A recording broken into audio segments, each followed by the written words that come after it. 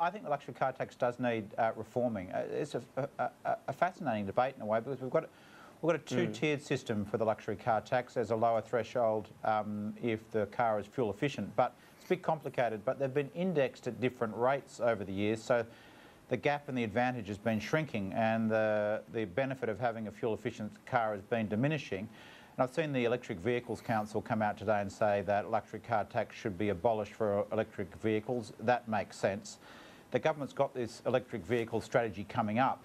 Now is a time to reform, not scrap the luxury car tax, get in place a better indexation system and widen that gap to allow an incentive for fuel efficient vehicles, and remove the luxury car tax from electric vehicles. Australia has some of the least efficient cars in the OECD.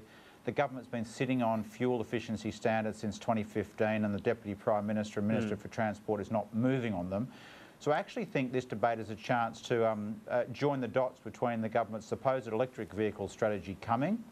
We've got emissions from the transport sector, carbon emissions rising, and one of the problem areas in reducing Australia's emissions. Okay. So don't scrap the luxury car tax. It's a progressive tax, obviously, just on EVs, but reform it and put in place those incentives. If I can ask you about that, Benno, just on EVs, saying remove it there altogether, isn't there a problem right now with doing that? Because if you take the average electric vehicle, it's running almost predominantly on coal-fired power, effectively. So do you need to wait to do that? No, I think a lot of electric vehicles are using renewable energy. And you've also got to remember that the new Only energy if it's a putting home in, with their being own put into rooftop the solar, though, right? Is the point there? Yeah, but you've got to remember the new energy that's being built to supply the grid now is renewable energy. All the new build is coming from renewables. There's not going to be a new coal-fired plant built, despite some of the Nationals Party's attempts to subsidise one in Collinsville.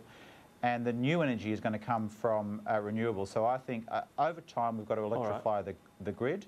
And I think the time has come for a big reform in this area. It's something that the Treasurer, the Deputy Prime Minister should grab. One last thing. We've done some research into this. We've got coming up. I'll give you a sneak preview. 58% of the population are back dumping the luxury car tax from electric vehicles, so it'd be popular too. All right. Well, there you go. We get our first look at that.